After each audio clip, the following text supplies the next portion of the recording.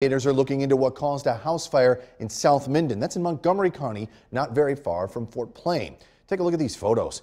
The entire structure fully engulfed in flames. Multiple fire departments were called out. Water had to be shuttled in from an off-site location to extinguish the fire.